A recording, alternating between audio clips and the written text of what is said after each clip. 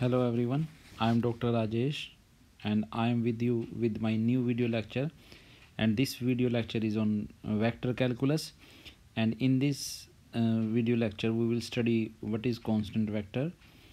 Okay, a constant vector is a vector that has constant magnitude as well as constant direction. So this is the definition: has constant magnitude as well as constant direction. Both has to be constant magnitude as well as direction. Only then we can say that a vector is a constant vector. If we say some vector is having the constant magnitude but the direction is not constant, then we say that it is not a constant vector. So this is the this vector is not a constant vector because it is continuously changing its direction. It is continuously changing its direction. Its magnitude, though its length is constant, but its direction is continuously changing, instantaneously changing. So this vector cannot be a constant vector. Next we see the example of a constant vector. We will try to understand with the help of figure that what is constant vector. See, this vector has a constant length and direction is constant, and direction is in the direction this direction, and its magnitude is constant, and constant magnitude is this one. This is the constant magnitude. It has length up to here only, and length is always remaining constant and direction is also constant. So this is a constant vector. So in this we have studied that a constant vector is a vector that has both constant magnitude as well as constant direction. Likewise, this direction is continuously changing direction,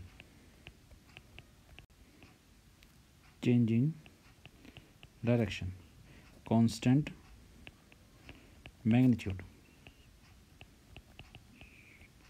So this is not a constant vector. Now we have gone through the definition of the constant vector. A constant vector is a vector that has constant magnitude as well as constant direction, and have illustrated it with the help of examples also. Now we will go through some important theorem, and there are 3 theorems. In this we will cover only one theorem. In the next lecture we will cover 2 theorems.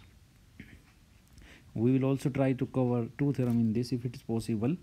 So first theorem is this one: necessary and sufficient condition for vector function f of a scalar variable to be constant is df by dt is equal to 0. Now we proceed further. Let f is equal to ft be a vector function of scalar variable t. Condition is necessary.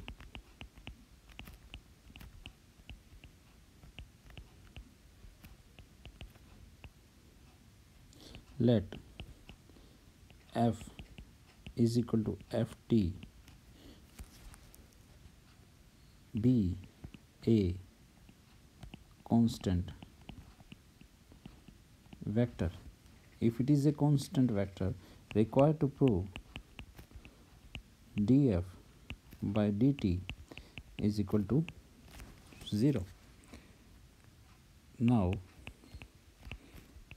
since ft is a constant vector, so its value at parameter t is c, and at the value of the parameter t plus delta t it is also c, because it is a constant vector. Now using the Taylor theorem, and that states that it is delta t, this is ft dash plus delta t square f double dash t and so on equal to this one. Say this is ft and this is small change in f. This whole part is represented as small change in f is equal to c vector. by Taylor theorem. What it states that f of a plus h is equal to f of a plus h f dash a plus s by 2 factorial f double dash a and so on. This implies that, and you may name it as equation number 2. From equation 1, this thing is C also, so we can write it as C plus delta f is equal to C using 1 in 2, using 1 in 2. This implies that delta f, this will cancel out, is equal to 0. This implies that delta f by delta t is equal to 0, taking limit delta t approaching to 0 on both sides. So this will not make any difference. By definition of differentiation, this is df by dt is equal to 0. Therefore, we have shown that if f is a constant vector, then its differentiation with respect to t will always be 0. Now this is the necessary condition. Now next is condition is sufficient.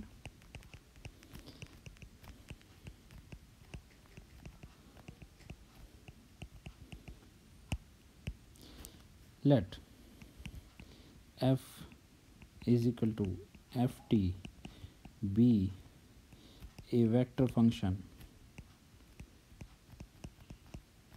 such that df by dt is equal to 0, is equal to 0. Required to prove that f is a constant vector. F is a constant vector. Now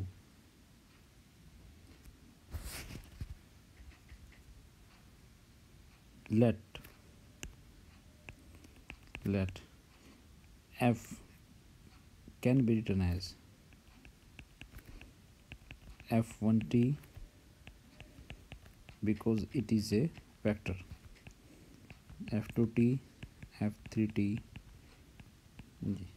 and we are given that df by dt is equal to 0.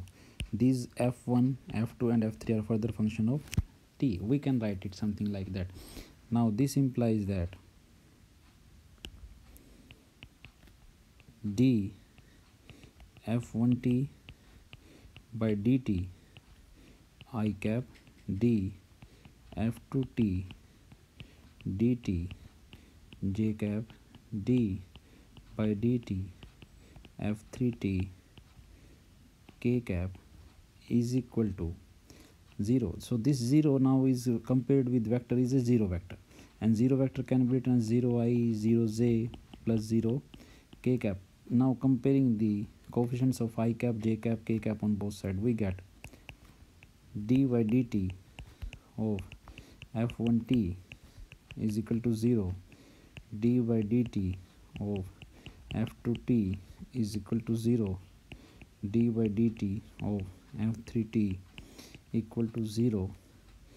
This implies the integrating both sides that f1t is a constant quantity, is a constant, f2t is constant because integration of 0 is constant, and f3t is also constant. This implies that f1t, f2t, f3t are constants, are constant. If these are constant, now try to understand, these are constants, these are constant, and these were the components of f along x-axis, y-axis and z-axis. So these are constant, are not changing. If these are not changing, so this vector having the constant components is nothing but a constant vector. So I can write that this component can be written as, this vector can be written as f1i plus f2j plus f3k cap, where f1, f2, f3 are constants. Now I have omitted the t because it does not depend upon the t, so I have written f1, f2, and mentioned also f1, f2, f3 are constants. So if its components are constant, this implies that f vector is a constant vector function. So in this theorem we have proved that the necessary and sufficient condition for a vector function to be constant is that df by dt is equal to 0. So in this lecture we have gone through one theorem and the definition of constant vector. Very soon I will be with you with two more important theorems on this vector function, and very soon I will be with you. This is all I have from this lecture. So if you like the video, please like, subscribe, share and comment. This is Dr. Rajesh saying you goodbye. Thank you very much. Thank you for watching.